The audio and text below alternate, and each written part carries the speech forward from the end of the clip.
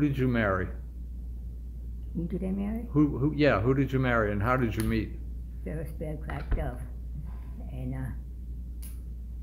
I went to a dance with two cousins, girl cousins, and we stood in the doorway, and we had heard that these fellows were coming up from the country, and I looked over and I said, I'll take the tall one. I hadn't even met him, but I said, I'll take the tall one. And I got the tall one. And he was 6'2.5" tall. What year was that? Hmm? Do you remember what year that was? Yeah, 1938. When did you get married? In September of 1938. Yeah. When did you start your family? I guess that year. And then you moved to Charlestown, to Chumawakee. They were the caretakers at Chumawakee Lodge.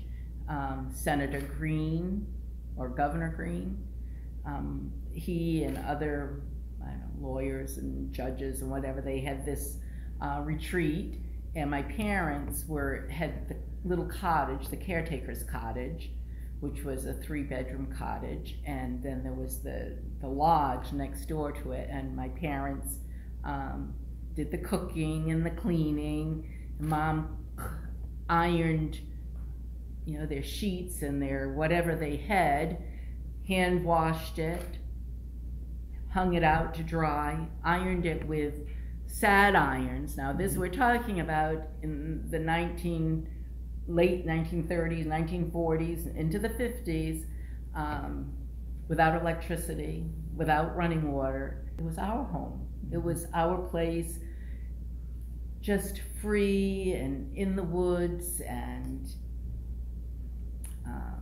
going blueberrying, picking peaches from the peach trees, and there's pear tree, and it was just really quite a wonderful life as children growing up.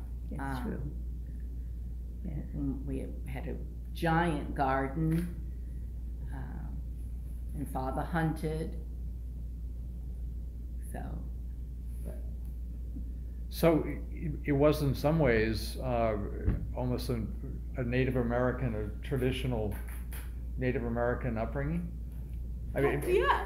I mean, in terms of the hunting and in terms of being with nature. Oh, absolutely, absolutely. That's how we lived. It was a beautiful life. My mother was always this absolutely wonderful chef, cook, and she loved to cook and loved to cook for her family.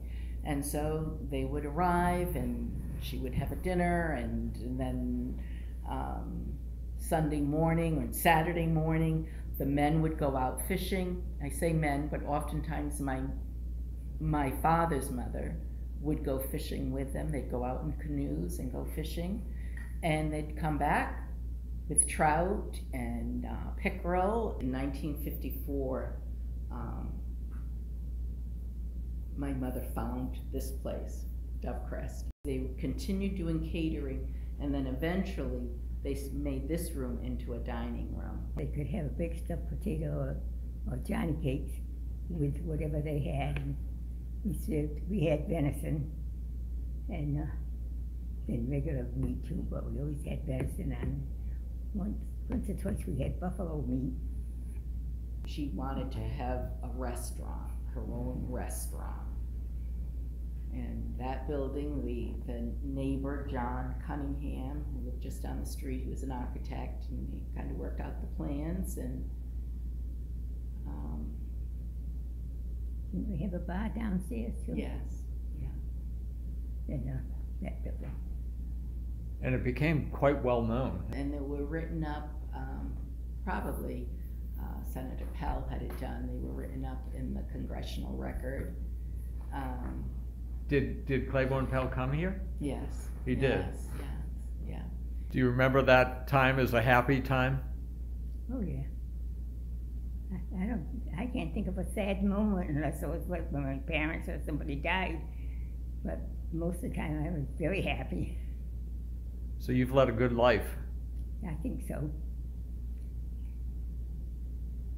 Yeah, good children, great. Now I have great grands and grandchildren, and they're all just wonderful. Anything else that you want to say about your milestone birthday? I mean, most of us About what? about reaching 100 years. I mean, that's quite a thing. Yeah, it's quite a thing. Sometimes I surprise myself and say, I'm 100. But thank the Lord, I'm 100. I'm walking on my own. I can make most of my decisions myself. Some I kind of turn over to this daughter. But I just feel that I'm pretty lucky. I had one aunt that lived to be 104, but I don't intend to break Aunt Helen's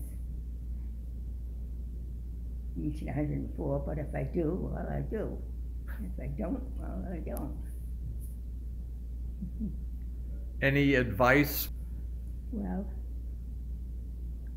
one thing is I never smoked. And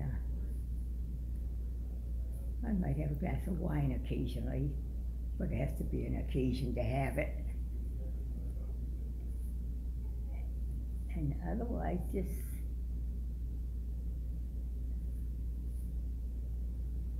go along with what's going on that's good.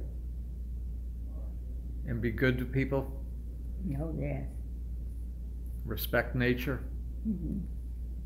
I have quite a number of grown-ups now that I brought up as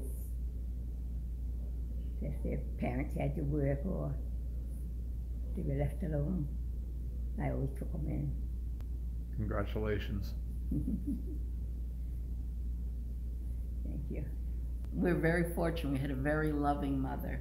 And I often think that there's other children, other families that didn't grow up that way. You know, things were hard and we were poor. I mean, we didn't own our own home until in the 50s, but my mother was so hardworking, but she worked from love.